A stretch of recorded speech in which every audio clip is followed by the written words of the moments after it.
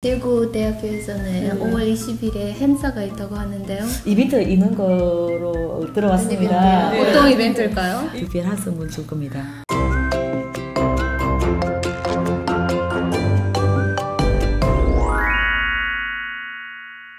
안녕하세요. 저는 필리핀에서 온 이수진입니다. 한국 온 지 23년 되었습니다. 반갑습니다. 베트남에서 온 웬티회입니다. 올해 18년 됐습니다. 반갑습니다. 안녕하세요. 일본에서 온 토모코입니다. 한국에 온 지 20년 되었습니다. 잘 부탁합니다. 안녕하세요. 저는 우즈베키스탄에서 온 김루다라고 합니다. 한국에 온 지 거의 20년 됐습니다. 반갑습니다. 세계인의 여기도 저는 도 모르고 있는데 여기는 세계인 날 말고 다른 날이 알고 있는데, 근데 제가 베트남에 있을 때는 세계인 날에 하는 자체가 들어본 적 없었어요. 작년에 다문화의 해격을 보면서 그 세계인의 날 5월 20일이라고 나오는 거 처음으로 봤는데 세계인의 날이 있는 것도 모르고 네, 일본에서도 그런 날이 있었나 생각될 정도로 네, 잘 몰랐어요. 근데 우리나라에서는 세계인의 날 말고는 그냥 영어로 하면은 International World Day 그런 거 있었던 거예요. 제가 태어난 나라의 소련이었는데 그 소련이 워낙 민족이 많은 나라여서 예, 그런 날을 잘 챙기는 것 같습니다. 우리나라도 다민족이니까 54개는 개민족이라서 민족에도 다양한 언어. 우리는 원래 모국어는 베트남어 있지만 각각 민족에 따라서 이런 다른 언어도 있어요. 그렇기 때문에 예.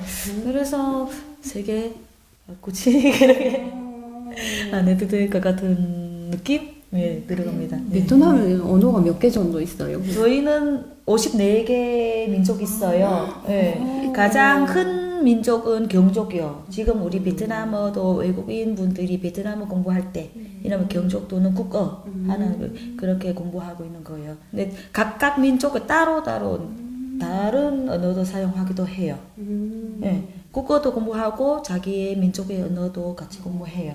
그래서 그거는 소수민족이라고 해요. 소수민족 언어. 네. 일본에서는 한국이랑 똑같이 당일민족 국가라서 여러 민족이 함께 공존한다는 게 좀 어색감이 조금 있고 지금 예, 여기 와서 이주 여성들이 많이 만나면서 지금 점점 생각들이 좀 바뀌면서 네, 세계인 날이 일본에는 없는데 한국에는 이렇게 여러 민족이 함께 살자고 하는 이런 날이 있는 게 다문화 세대잖아요. 그러면은 한국 나중에도 다민족이 되지 않을까 생각합니다. 네.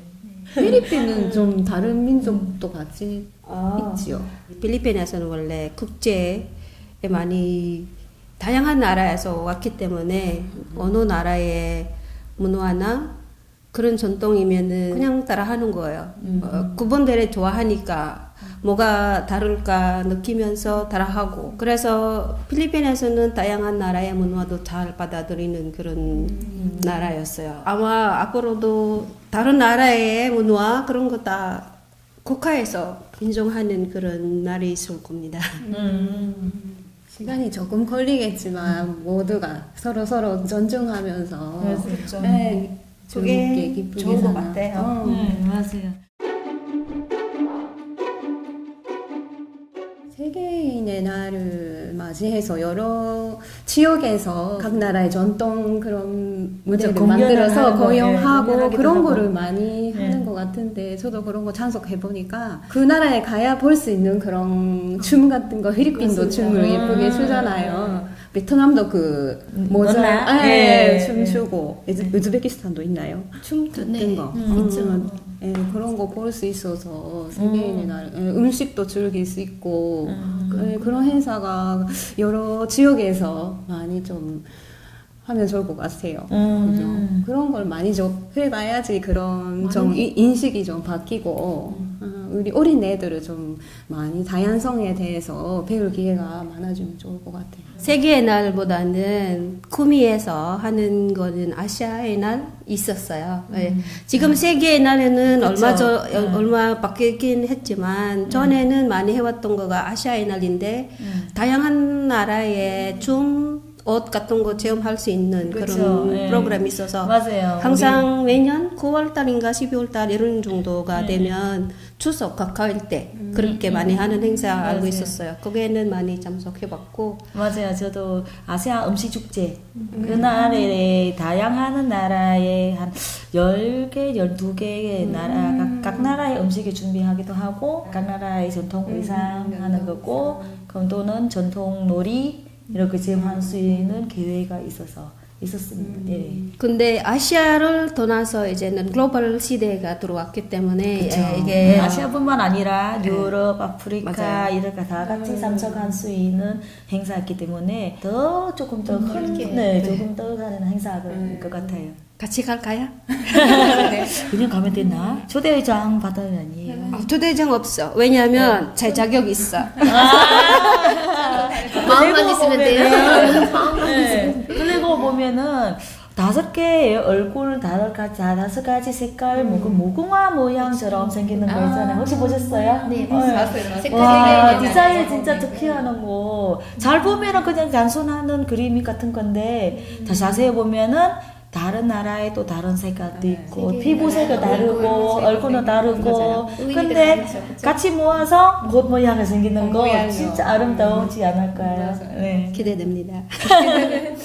평소에는 많이 일상도 바쁘고 해서 그 다른 나라 사람들하고 같이 뭐 어울리고 같이 서로 존중하고 살자라는 그 생각을 가지는 것 자체가 잘 없는데 이런 날을 통해서 특히 좀 그 의식을 가지고 조금 더 배려하고 이해하고 함께 살자 이런 게 좀 가지는 좋은 날인 것 같아요. 한국에 와서 여기 어차피 다른 나라에 오기 때문에 다양한 문화를 여기는 경험해보고 그래서 이 나라에도 받아들이고 그 나라의 문화를 존경하고 그래서 저도 자기 나라 문화를 다른 사람한테 알리고 싶습니다. 네.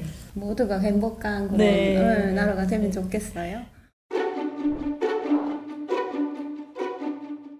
이번에 대구 대학교에서는 5월 20일에 행사가 있다고 하는데요. 각 나라의 전통 음식 각 나라에 특색하는 음식이나 준비하려고 하는데요. 이벤트 있는 거로 들어왔습니다. 어떤 이벤트일까요? 이렇게 얘기하면 되나? 이벤트 있잖아요. 이벤트 하면은 분명해야 되는데 이렇게 지금 얘기하면은 좀 그렇잖아요. 그래도 궁금해요. 얘기해줘요. 얘기해줘요. 그래서 팁 내줄게요. 여러분 그 다른 나라 가면은 무엇을 갖고 가야 해요? 필수? 어떨까? 외국 나라 가면은 무조건 이거 있어야 돼. 없으면은 조립 못 해요. 여권 맞아요? 띵동댕!